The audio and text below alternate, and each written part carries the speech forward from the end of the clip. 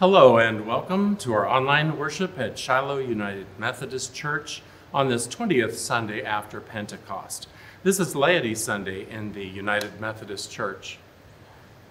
I'm Jerry Suit, the traditional worship coordinator here at Shiloh, and we're glad that you've tuned in to worship with us today. We hope you're blessed in this time together. Now let's invite the Lord to be with us in this time of worship. Patient and persistent God, we are grateful that even when we get sidetracked, you are with us. Be in our hearts and spirits today as we learn of your love through creation. Lord of diversity and union, we call upon you this day to open our hearts to your hope, our ears to your words, our eyes to see the needs of those both near and far, and our spirits to do your will.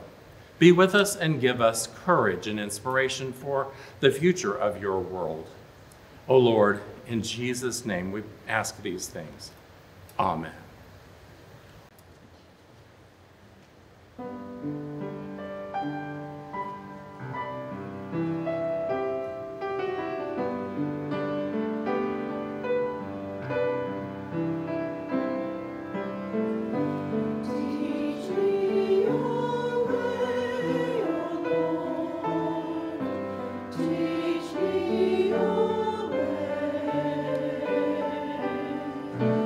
Your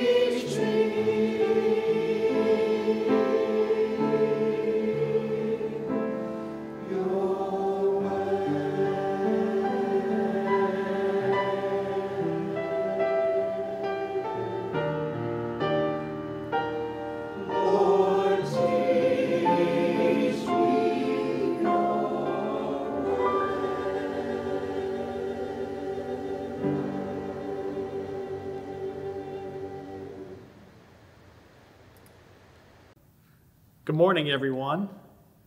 My name is Rick Balcherson. Today we're going to take a look at the book of Esther.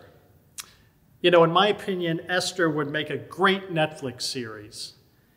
It has it all. It has a king who's very powerful, yet easily manipulated.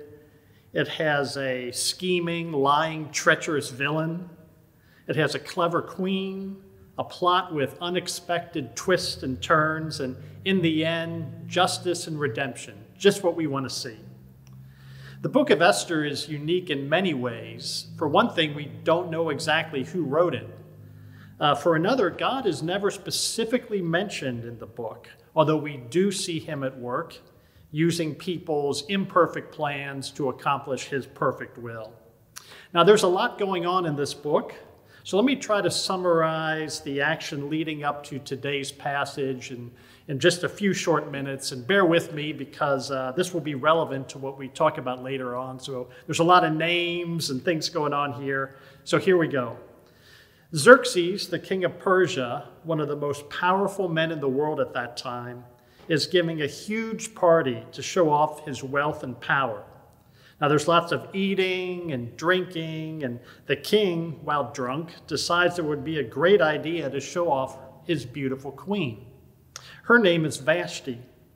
So the king orders Queen Vashti to come into the banquet hall and parade around to the guests who have been drinking too to show off her beauty. You know, I'm sure you can probably just picture the environment. It's probably very demeaning, maybe a little threatening. But Vashti refuses. She won't let herself be objectified. This embarrasses and enrages the king.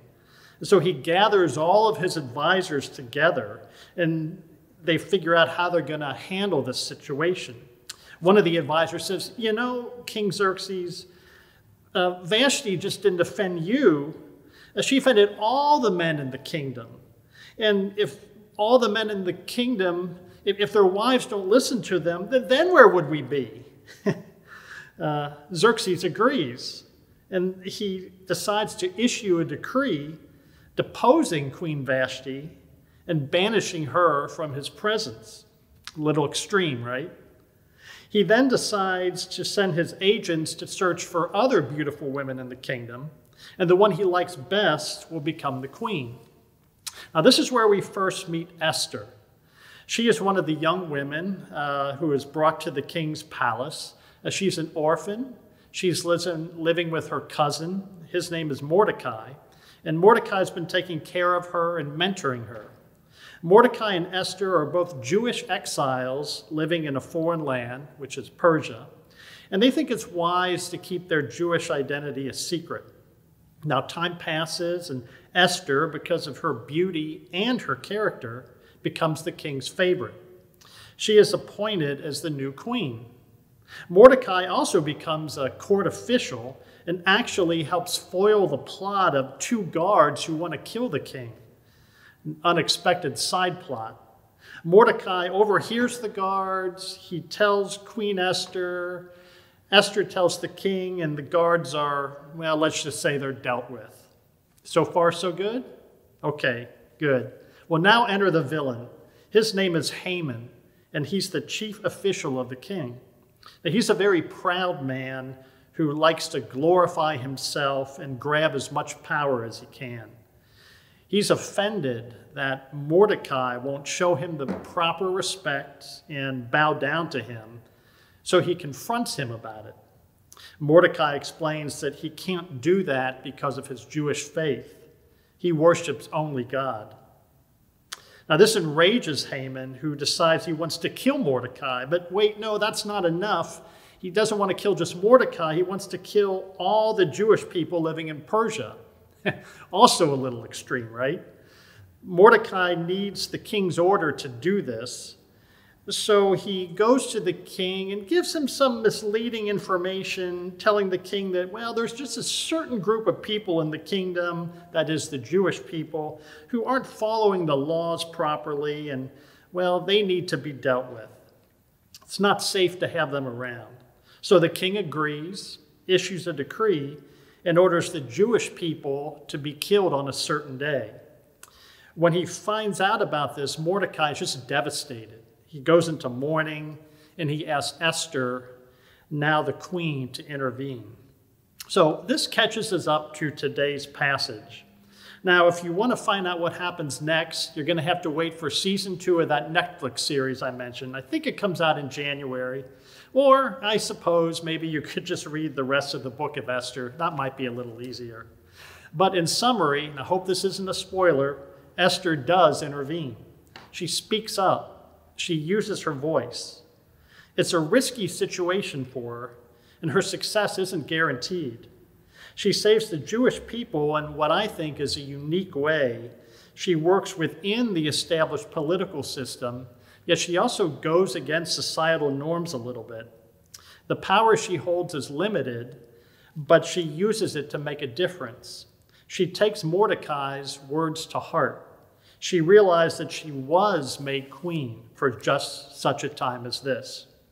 She risks it all, not just for herself or her family or community, but also for the good of her people.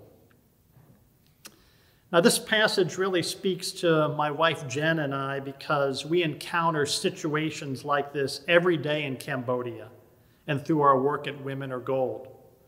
Women are often objectified. Frequently, they are not heard. It's hard for them to speak up. They are subject to the constraints and expectations of a patriarchal society, and this structure is embedded in politics, in the workplace, and in many families. Unfortunately, many of the women are in abusive relationships, and many are expected at a young age to assume the responsibility of helping to support their parents rather than pursuing their own goals and dreams. Defying these expectations, living out their own plans, and not their parents' plans can be challenging and risky for the young women. It's incredibly hard. Yet their future, their family's future, and the country's future depends on it. So that's what our nonprofit organization, Women Are Gold, encourages them to do. We believe that the young women we work with can make a big difference in their community. We want to help them find their voice, find their purpose, use their influence and special gifts to make a difference and live out God's plans for their lives. You know, in short, I think we're just trying the girls we work with to be like Esther. So let me share a few stories with you about how we're doing this. The first is through training and education. We provide a lot of training programs throughout the community, but we work especially close with a small group of teenage girls. These young women are from poor families and are at risk of dropping out of school to work and support their families. You know, it's not uncommon for girls to stop going to school at grade 6 or 7, and if the girls quit school early, they won't be able to find higher paying jobs that require more education. This in turn makes them more susceptible to accepting risky jobs or jobs where they have the potential to be exploited or abused or even trafficked. To help counteract this, we provide monthly educational support in the amount of $35 to help them pay their school fees and other education-related expenses. Most of the girls we work with are at the top of their class, but they don't receive a lot of encouragement, unfortunately. We try to make sure that they and their families understand the value of education so they can complete school and step into their purpose. I want to tell you about one of these girls. We'll call her Mary, although that's not her real name. But Mary is in the 9th grade at a local Christian school.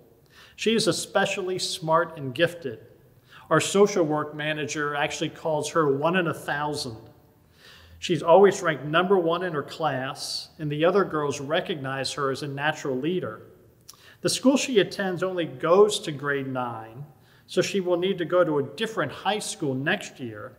However, her current school has offered to pay the high school fees for any other school she attends, as long as she remains at the top of her class and goes to and volunteers at the local church.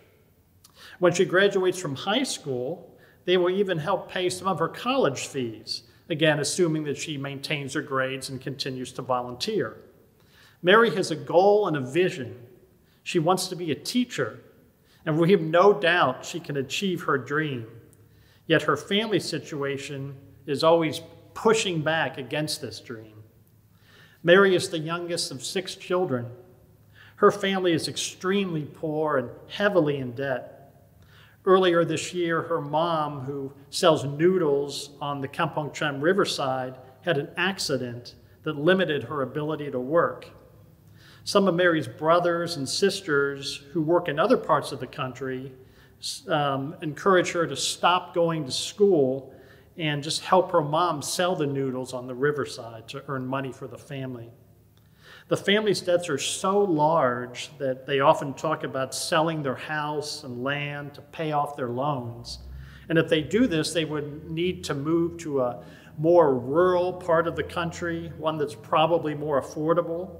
However, if they move, Mary will no longer be able to attend that current school and participate in the community, which would cause her to lose her scholarship and most likely lose her shot at college. And now, as you may suspect, there's a lot of tension and arguments in the family about finances. Sometimes Mary gets overwhelmed with worry and stress about her family situation. But our staff counselor always listens to her, encourages her, and helps her believe in herself. We know she can do it, and we just want to make sure that she knows she can do it too. Now, in addition to providing encouragement and school support for Mary, our team also works with Mary's family to help them develop a plan for handling their finances and managing their debts. And this leads me to another solution we provide, which is our personal finances training program. Debt is a big problem in Cambodia. Many families we work with have multiple loans and they just struggle to make ends meet. Some families take out loans to pay off their existing loans, and then when they get into trouble with that, they'll take out another loan on top of that. This only accelerates their cycle of debt. Last year, we began offering a training program called Managing Your Personal Finances. This is an easy-to-understand, practical program that teaches money management skills and financial literacy. The training program has proven to be our most popular session, both with our own clients and their families, as well as our community partners. We even get requests from people we don't know in the community asking us to perform this training for them. In our personal finances class, we show our clients and their families how to avoid this type of debt trap. Participants learn how to budget, save money, prioritize spending, and pay off debts.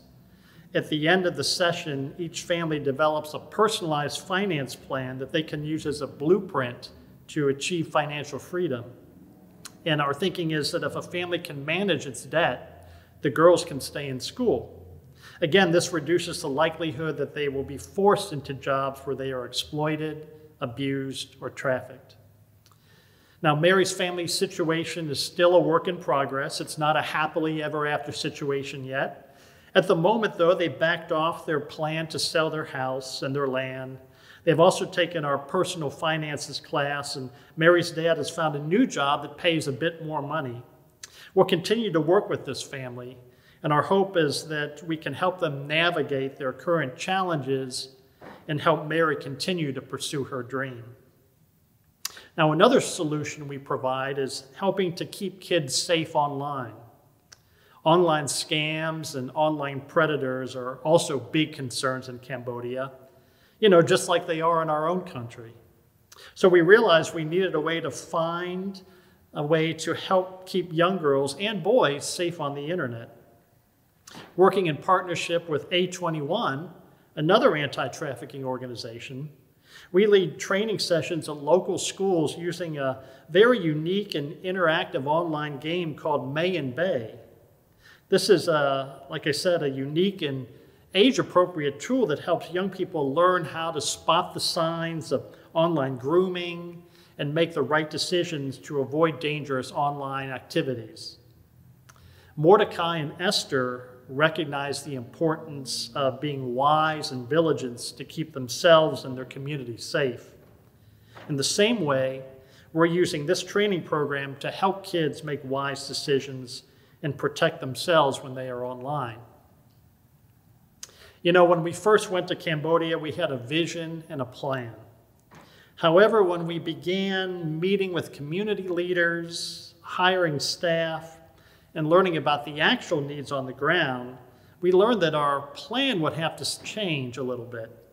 Now, our vision remains the same, to prevent human trafficking and work in partnership with the community to develop solutions. But honestly, if we hadn't adjusted our plan, we probably would have failed by now. We've always realized that we can't prevent trafficking or impact the community on our own. We need to work with others. So we formed a network of local government leaders, churches, schools, and other organizations to help do this. But I think our biggest asset is our staff. We have Vuta, Piep, Danny, and Milan. They work fearlessly and tirelessly to help encourage and empower the young women in our community.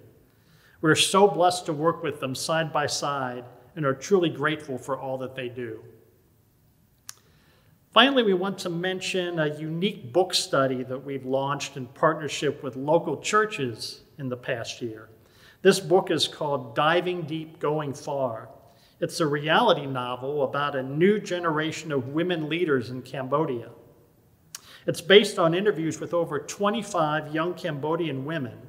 And Diving Deep, Going Far tells the stories of 4 main characters, each of whom are a composite of multiple real women. This novel is amazing and inspiring. I first read it when it came out in 2018, and I just thought it was fantastic. It challenges the girls to dream big, recognize their worth and value, and take concrete steps to reach their goals. In the last chapter of the book, one of the characters, whose name is Nika, who is a musician, says this: I wrote my first album because I wanted to inspire other girls and women to talk about their stories, just like I was talking about mine. Women in our country have been silent for far too long. We get beat up by our boyfriends and husbands every day, and as long as we don't talk about it, things like that will never change. So I wanted to set an example. I wanted to show that no matter what your story is, you don't have to be ashamed of it. Everyone can be brave in that way. It's a mistake to think you have to be special to speak up. It should be normal. This album is about right here, right now. It's inspired by my fans, our country's youth. Did you know that more than half of our country is under 25 years old? This is our time, this generation. We're ready to shape our future, and that makes us different from all the previous generations here. Wow, doesn't that sound familiar?